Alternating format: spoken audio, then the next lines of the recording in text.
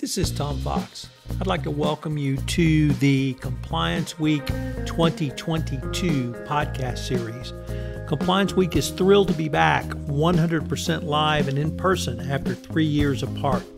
Back for its 17th year at Compliance Week National 2022, compliance, ethics, legal, and audit professionals will gain insights and make connections at the industry's premier cross-industry national compliance event, offering knowledge-packed, accredited sessions and take-home advice from the most influential leaders in the compliance community.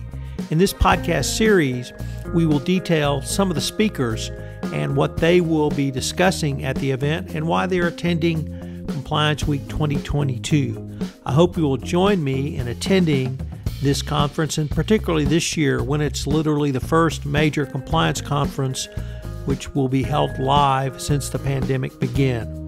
We link to the conference in the show notes, and listeners to this podcast get a special discount, which is also listed in the show notes. I hope to see you in May at Compliance Week 2022. In this episode, I visit with Charles Schwager, Chief Compliance Officer at WM, or the company that used to be known as Waste Management, and he is going to talk to us about his panel on the current state of compliance and where it may be headed down the road. I know you'll enjoy his remarks, and I hope you'll join us at Compliance Week 2022.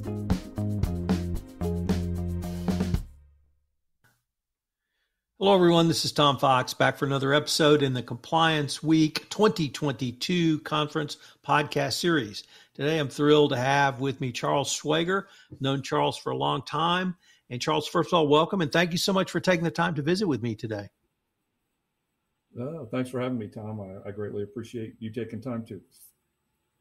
Charles, could you tell us what your current role is? So I am presently the Vice President and Chief Compliance and Ethics Officer at WM.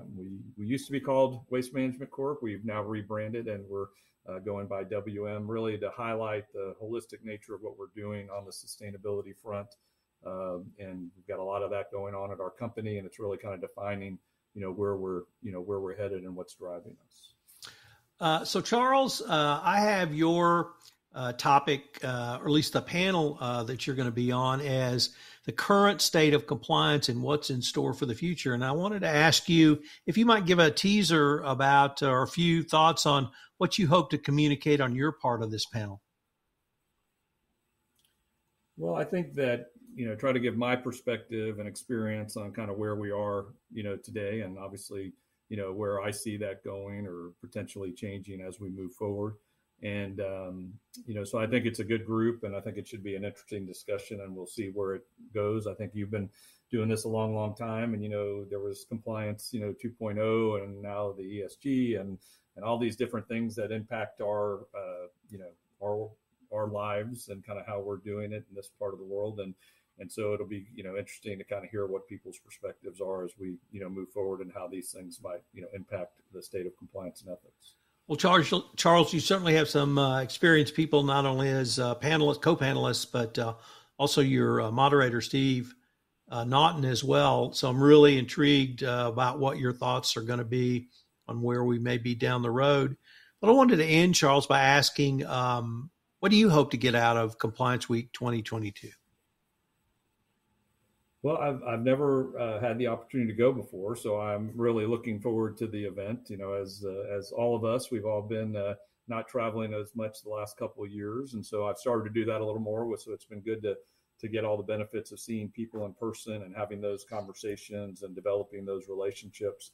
And so it sounds like, from looking at the agenda and hearing about the conference, that it's got a great opportunity to really get an understanding of what people are experiencing out there in the compliance ethics world, get some best practices, what they're doing, be able to share what I can from my perspective, and just hopefully take away some things when I leave that I can at least give consideration for building foundationally into my program.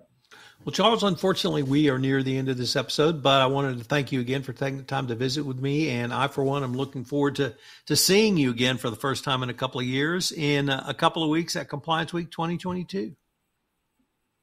All right. Well, thanks, Tom, and I look forward to seeing you too. Take care. This is Tom Fox again. Hope you'll plan to join me at Compliance Week 2022. Registration information is found in the show notes, and of course, there's a discount code for listeners to this podcast that I've listed in the show notes as well.